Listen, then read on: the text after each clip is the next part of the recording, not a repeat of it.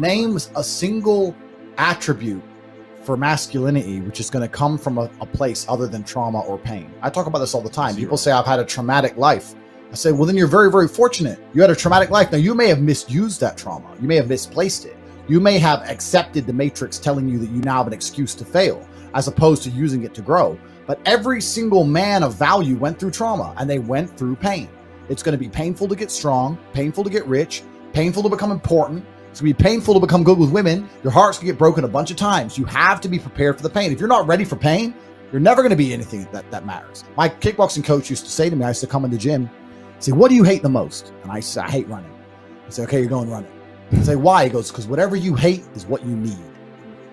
Whatever you hate is what you need. I wanted to spar, bag work, pads, no problem. Running, I didn't want to run, but that's what you need. And that's what life's about. You're not going to be able to go through life avoiding pain and also becoming a man of quality. All right, so apparently the Andrew Tate situation is getting dicier for Andrew Tate. And he's apparently going to be facing new charges that are getting added on to the charges that he's facing now.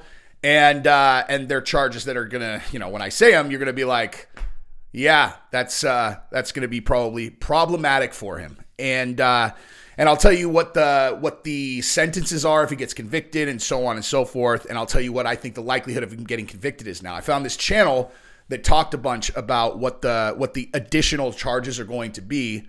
And apparently I had missed this detail when the judge extended his 30 days. So I did a video about how I thought it was very wrong that they were extending his time in jail when they didn't have a case yet that they thought they were confident enough that they could convict on. And I'll talk about all that again. And also, I've been watching a lot of Andrew Tate content lately. I mean, not a lot, but I watched much more than I had before. And my opinion on him has changed dramatically. And, you know, I want to talk about that. And I also want to talk about what I think the outcome of this trial is going to be. And we'll go from there. But super quick, no ads. I just wanted to say this. If you are an aspiring YouTuber, like if you're someone who's thought about doing YouTube, or you're someone who started a YouTube and it's just getting started and it's small, I have something for you. It's not like a package. I'm not trying to sell you anything. There's no money changing hands, but I have a need in my operation that I think will help you grow your YouTube. So if you are someone who falls in that category, you've been thinking about doing it, or you're already doing it, email me, realjesseonfire@gmail.com, and we'll see if we can help each other. Okay, so also, if you have not subscribed to my channel and you're watching my stuff, I'm sure that you've already seen me say this, so I'll say it one last time. You are stealing my content if you haven't subscribed. That's the cost. Hit subscribe. That's the cost. You have access to all of my videos. Just be a person that lives up to your end of the bargain. That is the bargain. Don't be a person that doesn't live up to your end of the bargain, dude. Anyway, but I love all you guys. Thank you guys for the support. So, so here's the deal. Like I said, so this guy's channel that I found, I will obviously, I'll dig up his stuff and I'll put it in here. You know, when I edit, I'll show you what the guy's name is. I can't remember. But basically, he said that, well, going back, so the prison stay got extended 30 days. I did a video about it about a week ago. So about a week ago, it was coming up on 30 days that Andrew Tate had been in jail, and the judge extended it an additional 30 days, right? So I knew that. I knew that happened. And I did the video about it saying that, like, it's basically like kidnapping someone, and because I just fundamentally have a big problem with that. Putting people in jail before they've been convicted of something, or at the very least, keeping them in jail if you don't even have a case you think you can convict on. Like, do your investigation, build your case, and then arrest the person. I don't understand how that seems logical or okay to anyone. You know what I mean? Like, it's one thing if, like, a guy gets caught on video committing a murder, or if there's overwhelming evidence that someone did something and they are a flight risk, like Andrew Tate certainly is, since he talked on camera so much about having 90 bank accounts in 90 countries and, you know, different passports and such. And as smart as Andrew Tate is, and he is very, very smart, I think everyone can learn a big lesson of what not to do from this particular incident that's happening with Andrew Tate. And that is, if you are even on the margins of legality, don't talk about it online. You know, I mean, it seems like common sense, obviously, but I mean, he is getting killed right now because of things that he said online. I said, if you could build yourself like a character inside of a video game, Yes. And it didn't take any work, any effort, any years of pain, any mental strength. You could just quickly tick the assets. Nobody would choose to be weak over strong. Nobody would choose to be fat over thin. Nobody would choose to be a soy piece of shit. So when these people are soy pieces of shit and pretend they want to be that, they don't. They just don't have enough mental power to stop themselves from being. The additional charge is money laundering. And he's talked a bunch of stuff that can be used against him in that category also. Which is, I mean, so now he's facing sexual assault, human trafficking or whatever, money laundering. He said the thing on video about using Bitcoin to not pay taxes. That's tax evasion also. So tax evasion and money laundering. Apparently he owns these casinos. So, I mean, there's nothing illegal about owning a casino and you make plenty of money. So that doesn't mean that it's necessarily money laundering. But anyway, apparently the penalty for money laundering and tax evasion is something like, I think he said 3 to 10 for those charges. And then the other stuff is very long. He faces like well over 10 years. So, yeah. So that's what's up with the charges. Now, here's what I think is going to happen. I think he's going to get convicted, man. I do. And I don't want him to. I just want to make that very clear, dude. I genuinely... I don't want him to get convicted.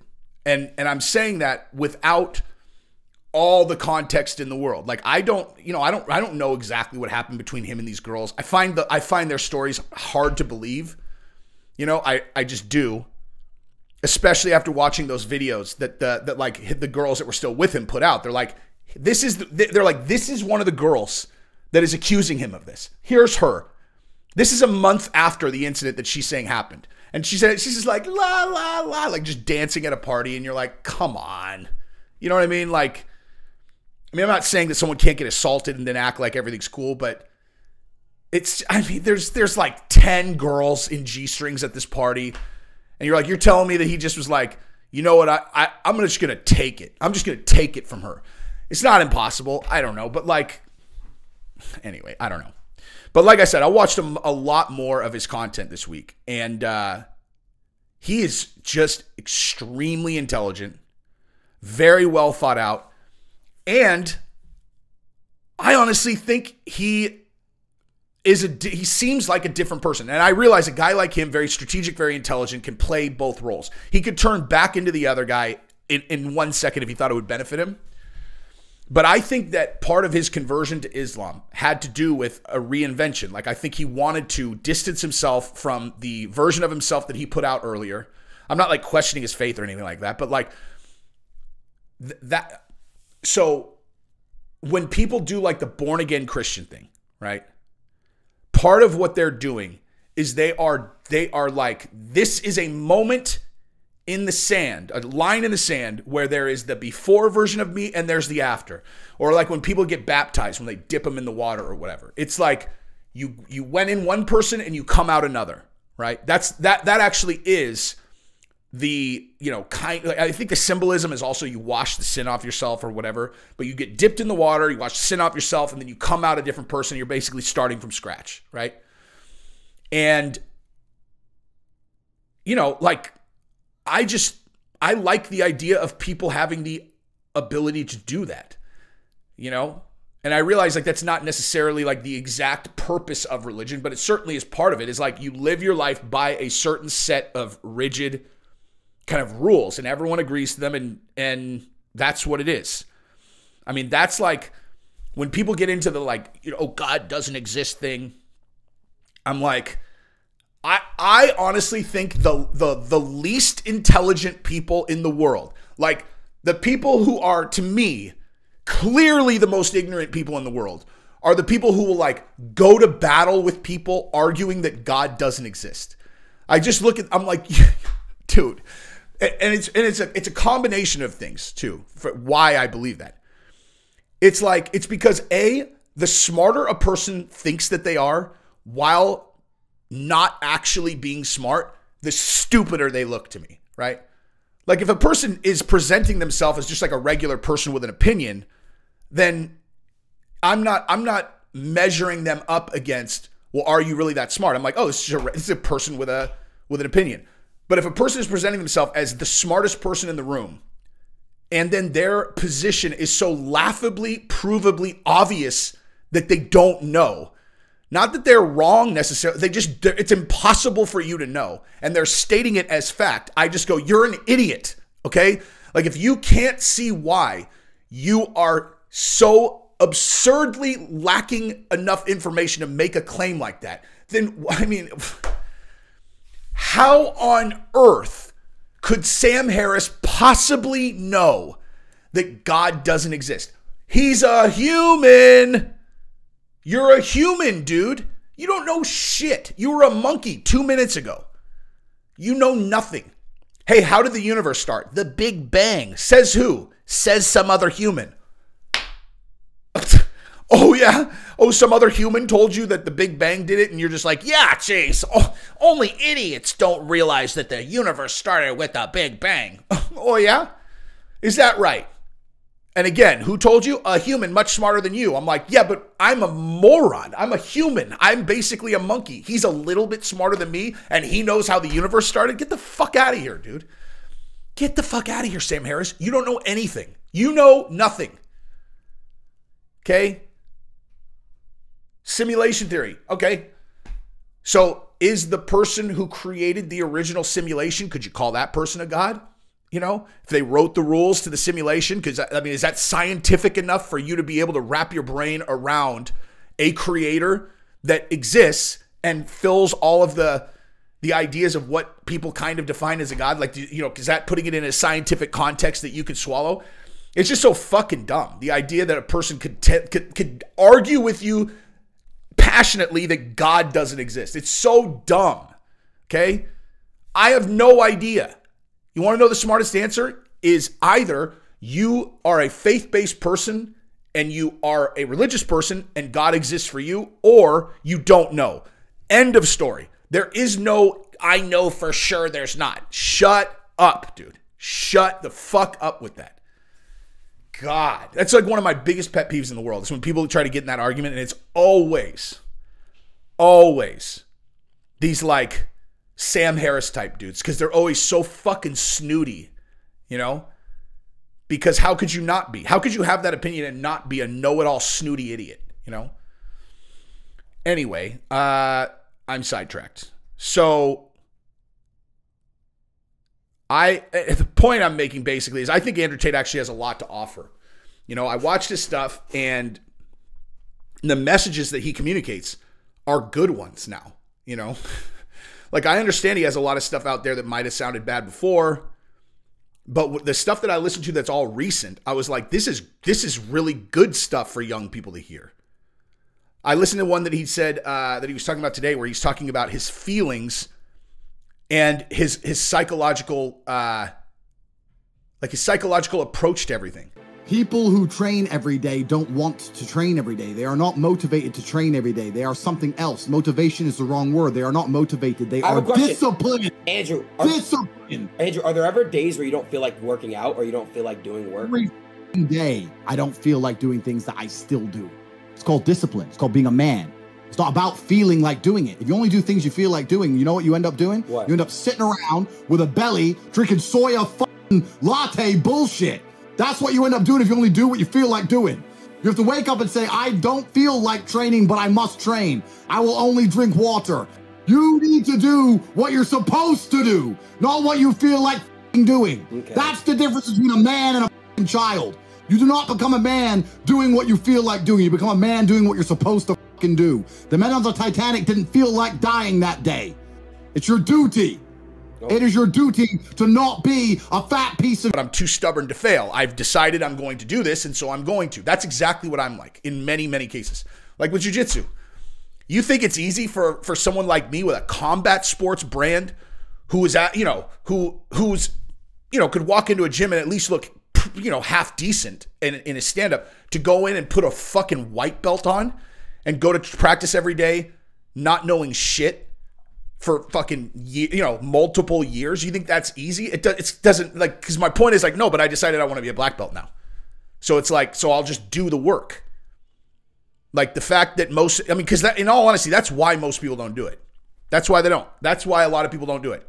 They don't want to go in and wear a white belt scarlet letter, because the kind of people who would aspire to be great at jiu-jitsu have a lot of, a lot of them have a lot of kind of like, what's the word? Like identity tied up in being a tough guy, right? And walking around with a white belt on is the exact opposite of that. It's like it's like if you don't opt in, then you don't have, like it's like, oh, you're not playing. You're not playing. That's why I didn't do it when I was much younger. Because like I said, I still had an ego then. I've told you guys this a million times. I still had an ego then.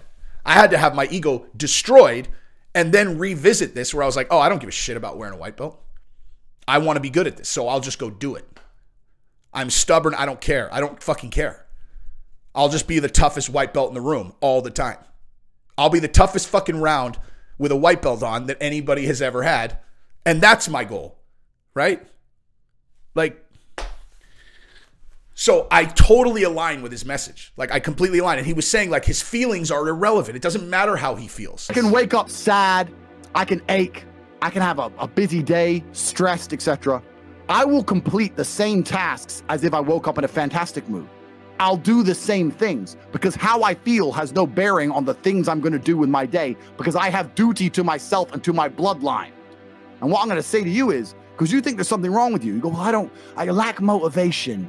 You hear this one? I don't have the motivation to go to the gym. Well, here's the news flash. Neither did I. And I still did it. So now what are you going to say? Now you have no excuse, right? Oh, you're scared to get in the ring. So was I. I still did it. Scared to get in the cage. So was I. I still did it. Being a man isn't about not feeling things. It's about acting the way you're supposed to act, regardless of how you feel.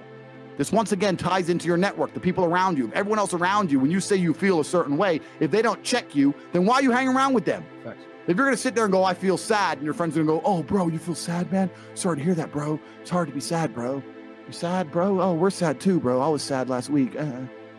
What the f***'s wrong with you? I can't even... Tristan, I feel sad. Which, shut up.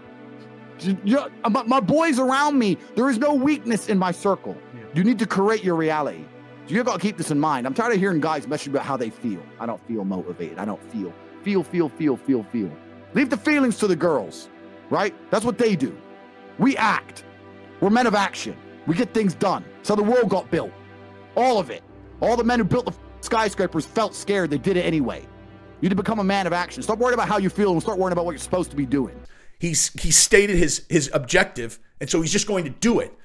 Like all these messages now, it's all about, oh, how do I feel? That's not relevant, dude. You set goals and you do the work. That's it. That is how you succeed at things. I don't feel like blah, blah. I feel like I'm not making... Shut up. Like, shut up with that.